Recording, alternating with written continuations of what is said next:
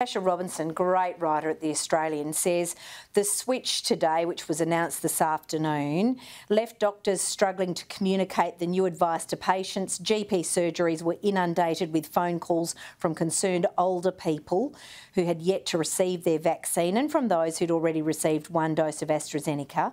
There's many people wondering what to do now, said the Melbourne GP and former federal AMA President Mukesh Haikwal, whose surgeries were fielding constant phone calls. Look, there are issues. That's a serious concern. I mean, if the health professionals don't know what's going on, then what chance does the public have? So I really think that the government needs to take the front foot on this with the state governments to make sure that our health professionals are getting all the information and advice, but that advice also needs to be coming out to the public. Because if we don't know what's going on, we're going to be hesitant. We're going to be confused, and we're going to be reluctant to get involved in these programs. So the government needs to spend more time, money and effort on communicating with the public. All right. Well, you're a Liberal, and you're saying, so you're being critical of the government? Well, I'm saying the government can do more in this space. This is an important issue.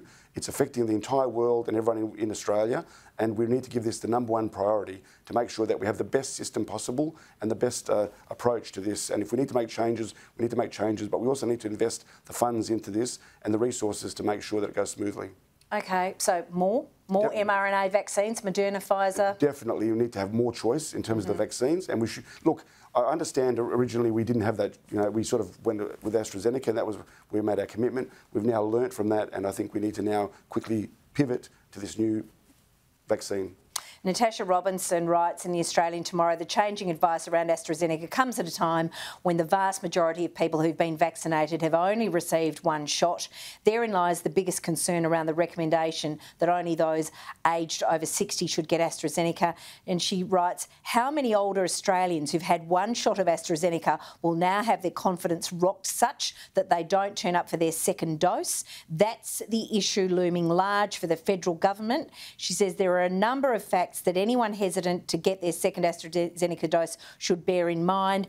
And this is important. I'm going to read this out before we move on. She says, firstly, there have been 0 reports of thrombosis with, I always find this hard to say, thrombocytopenia, the rare clotting syndrome, the TTS syndrome. So there have been 0 reports of TTS that is causing concern following second doses of AstraZeneca in Australia. She said that might not reassure some, given the number of people who've received second doses in Australia is very small. But she's right to point it out. She's been across this issue from the start, that will be a looming problem for those people. In Canada, I know, to have been reading widely, they said that people who received their first shot then could go on and have Pfizer and or Moderna as a second shot. We'll see how that plays out. At the moment, the health advice is just to go back and have your second shot. Look, I think most people who've had the first shot are obviously feeling comfortable with the AstraZeneca and will probably go for the second shot.